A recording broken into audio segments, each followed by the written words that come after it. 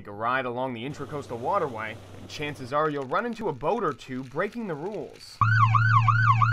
So Saturday, we tagged along with State DNR First Sergeant Nate Hudson while he enforced them, all in an effort to keep boaters safe. How y'all guys doing? Good, how are you? Doing well. What we're going to do is do a boat inspection of your safety equipment. Okay.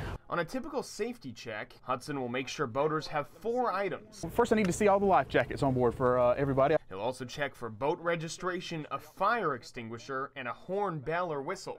These guys were in the clear. Y'all be safe on the water today, okay? Thank you. In 2012, there were more than 4,500 boating accidents nationwide, and Hudson says there are 2 big causes for them, one being alcohol. Boating under the influence is a problem in our area, and what we're out here trying to make sure that everybody's being safe and make sure everybody's not drinking and driving the boat. The other, boater inexperience. Folks will get on boats and, like I say, think they can drive, and just because they've driven a car, and they will get involved in an accident. It's why DNR officers like Hudson will work not only during Boat Safety Week, but all year long, running checks. Now, on a typical day during the summer, DNR officers are out here on the Intracoastal Waterway from the early morning to the late hours of the evening, making sure boaters are safe. I think it's really important for us to realize that we've got enough of the life vests on the boat and have the fire extinguisher.